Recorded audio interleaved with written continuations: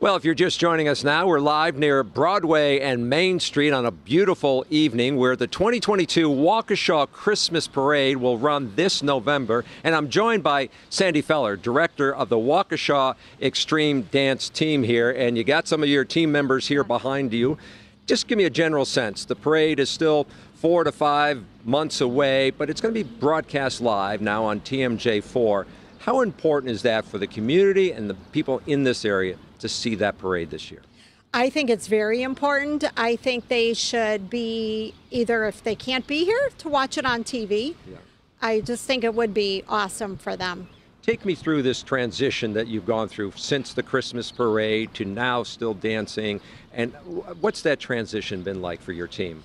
It's been hard. Initially, it was very, very hard. Of course, we had at the beginning not a lot of dancers, and we did a couple of performances and competitions, and we also performed in Disney World in February. I think that was a good healing thing for the girls to just get away and be somewhere different and performing. Yeah. So how have you worked through this with the girls, and what kind of support have you received as a result of people seeing the story? Well, we had a GoFundMe account set up, which was distributed to all the dancers and the injured.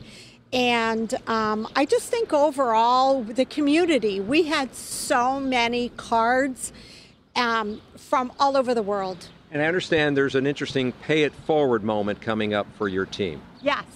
We are going to dance camp this coming week, and we thought that we would have all of our dancers, including the 200 girls that will be at camp, to see if they would like to reach out and make a lot of cards for them, and then we're going to take them or send them to each of the families. What have you noticed from the girls as they've moved forward? Tragedy is so hard, the trauma of what they've gone through. But does dance give them that ability to move forward?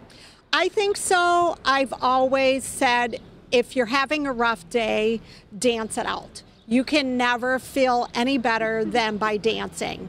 And I can see that on the smiles behind you there. Yes, with these. I love it. Ladies, thank you for joining us, and the best of luck to you. We'll see you this Christmas.